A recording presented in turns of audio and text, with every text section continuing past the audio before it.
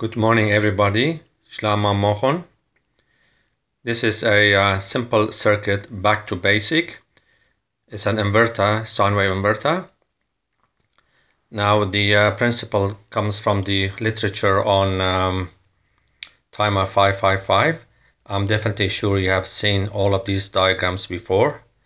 What it's made of, it's very simple electronics, and this electronics then feed the transformer. This transformer originally came from electronic amplifier, which I took apart and I used it for this project.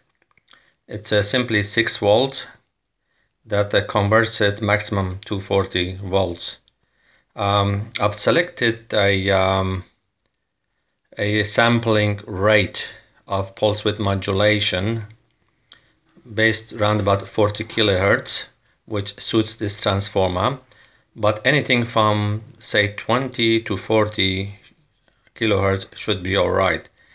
The main reason for that is that the transformer will appear like a low pass filter at this higher operating frequency, so the 50 hertz power will go through it quite nicely, and it will appear as a typical sine wave.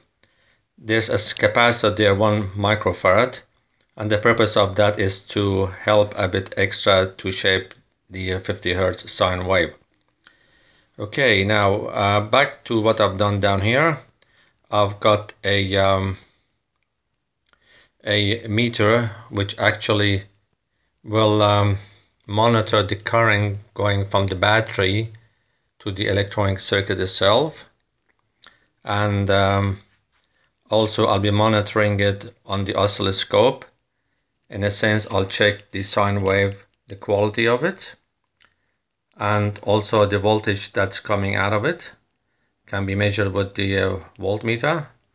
What I have is a load which is in the form of a fan which operates between 220 to 240, and I've got some lamps which they also operate between 200 to 240. I've got some switches, some typical GPO power outlet which the fan is plugged into, and also some power switches for the light, for the whole thing to be switched on and switched off. And then I'll show you as how the load will actually be increased each time that you switch a light on. Now okay, let's have a bit of check as whole thing how it works. It basically has got a MOSFET H bridge, and you have the timer in there which does all the pulse width modulating, and right now we are in a position as to put the power on and see as how everything will function. Okay, right now I've got the battery all set up. As you can see, it's a 12 volt battery. It's got 7.2 amp hours, and so I'm ready to turn the power switch on, which at the moment is the first button there, the black one marked, and we're gonna see a display that will come on the oscilloscope. Here's this oscilloscope, and here's the electronic board. Okay, we're gonna put the power on. There's a switch.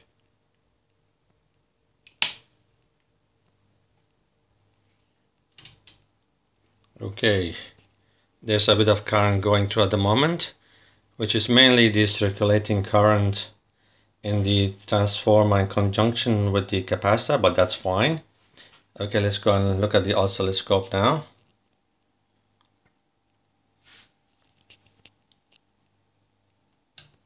Okay, 50 hertz. At the moment, this circuit board has been designed for 50 hertz, but can easily be modified for 60 hertz. Alright, so that is the I know there's a bit of flickering on the oscilloscope. Unfortunately, it's not a storage oscilloscope, so that will be flickering for a while, like that. Okay, now we're gonna put the power on, and this switch, the first switch we're gonna put on is the light switch. There's the light switch, and there's still the oscilloscope, 50 Hertz, same level, no difference, hasn't changed much. Now we're gonna put the fan on.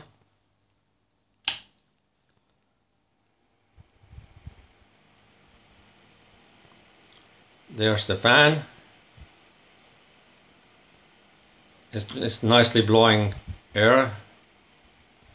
Okay, going back to oscilloscope just to check the waveform. It's still there, sine wave. Okay, now we are about to increase more. By the way, as we increase the load, the current also goes up. At the moment we are at 1.92 amps, okay, which is taken from the battery. Now we're gonna put the other light on.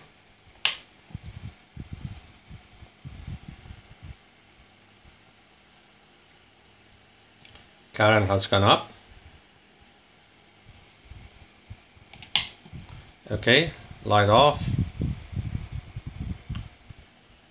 Current goes down and the fan is on.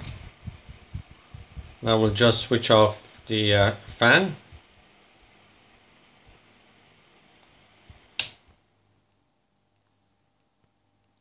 Signal is still there. Okay, I'm gonna switch off the other light.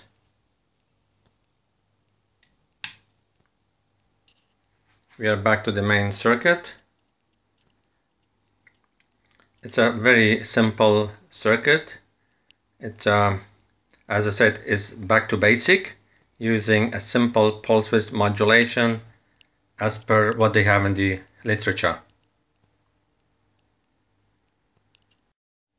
Okay, right now we can see that the magnitude of voltage is 233 volts. This is what's been set by the potentiometer down here. Now I'm going to increase the load to the next one.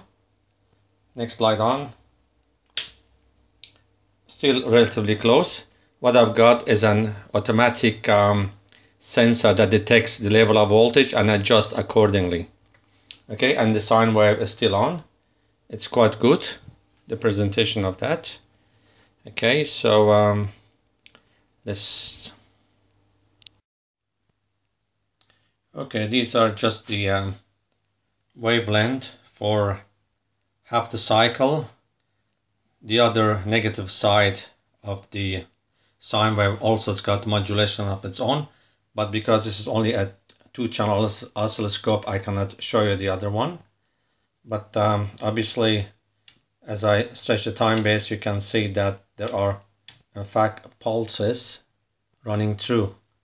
These are the pulses that represent the modulation for the sine wave.